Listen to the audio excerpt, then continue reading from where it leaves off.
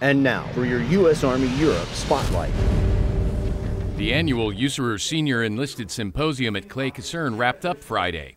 One of the primary focuses this year was not just on soldier readiness, but family readiness as well. One thing that we realized is that what's going on inside the family and at home is absolutely connected to an individual's morale, which absolutely affects readiness.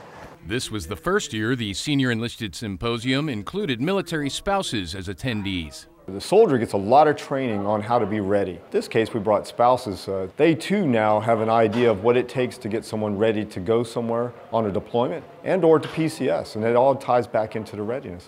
The best thing about this conference is you get to learn resources and tools, but you also get to meet other spouses and create that network of mentorship and sponsorship and friendship.